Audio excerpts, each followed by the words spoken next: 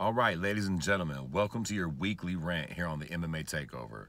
Today, we're going to talk cyborgs and Brazilian accents. All right, so Saturday night was UFC 222, and we saw Cyborg destroy yet again another nameless face. Another broad that nobody's fucking heard of coming into this fight, like at all. You know what I'm saying?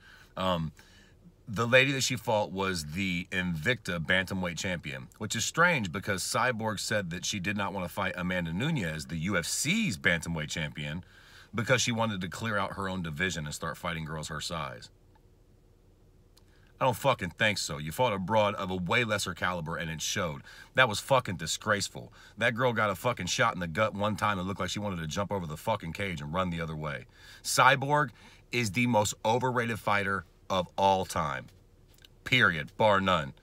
Deuce. McKenzie Dern. We've all seen the video, right?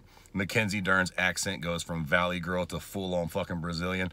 Now, whatever, man. We can debate that staying in Brazil changes your accent. Her dad is Brazilian, so she spent a lot of time there. Fair enough. But Saturday night, after her win, they brought, and God love him, I love George Gurgel, hometown Ohio boy, I fuck with you, George. They brought George Gurgel in the fucking cage to translate for McKenzie Dern.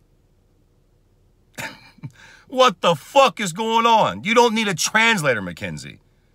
What the fuck? You have not been in fucking Rio de Janeiro, whatever the fuck, for that long.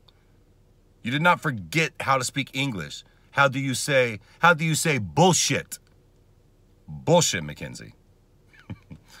This has been your weekly rant.